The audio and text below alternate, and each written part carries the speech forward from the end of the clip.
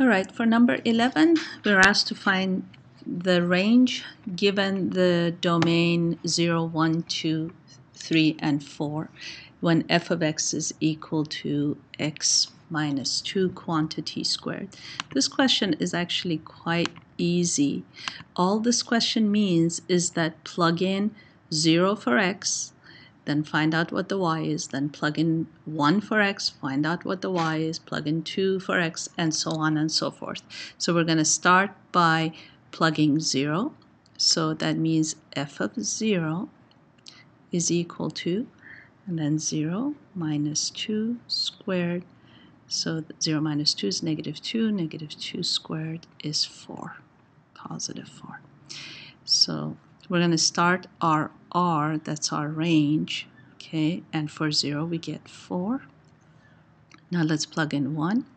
F of 1 is 1 minus 2 squared. 1 minus 2 is negative 1. Negative 1 squared is positive 1.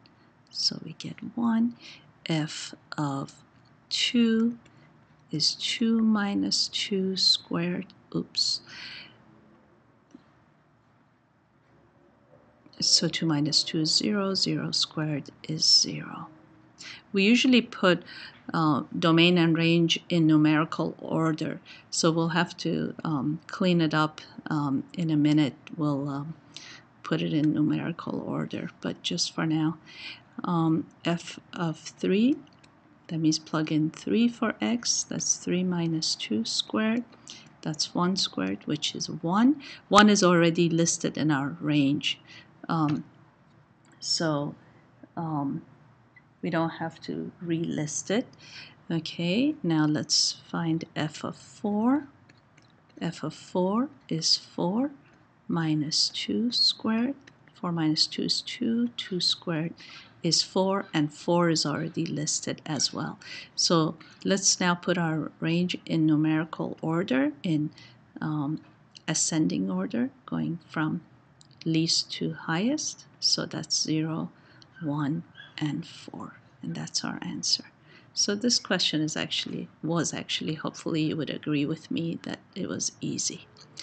Okay, the second one, number 12, asks us, it gives us f of x as being the absolute value of 2x plus 1, and g of x as x plus 4. Actually, it's x minus 4 in the question, so let me just change that. Well, I'm just going to change it here on the question. X minus 4 is what the question said. Okay, so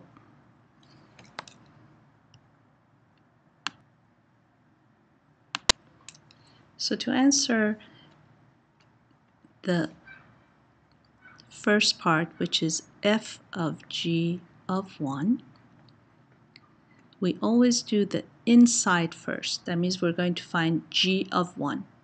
Okay, so g of 1, let's do that on the side here. Okay, we're first going to find g of 1. That means go into the function that's called g, that's this one, and plug in 1 for x. So that would be 1 minus 4, which is negative 3. Now, we're going to find f of g of 1. Well, g of 1 is negative 3, so in replace of putting g of 1, we're going to put negative 3. So we need to find f of negative 3. F of negative 3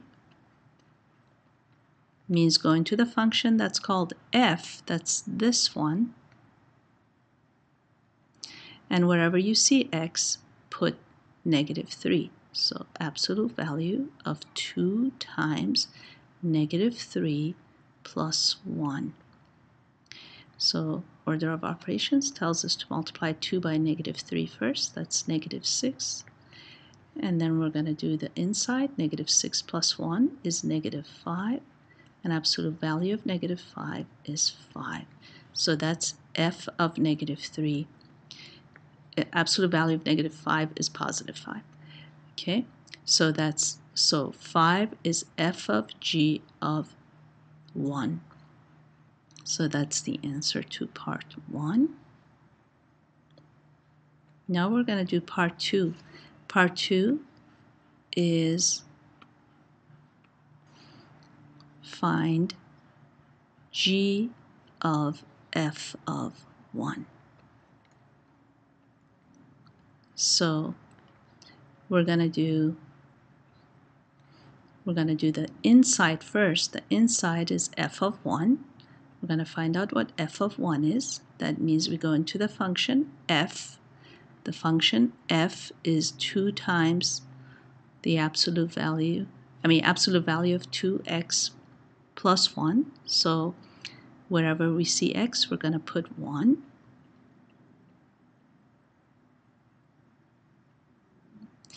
So 2 times 1 is 2, plus 1 is 3. Absolute value of 3 is 3. That's the inside, f of 1. So we need g of f of 1. That means we need g of 3, because f of 1 ended up being 3. G of 3 means go into the function that's g, that's the x minus 4 function, and wherever you see x, put 3.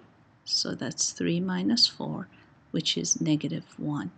So the second part, which is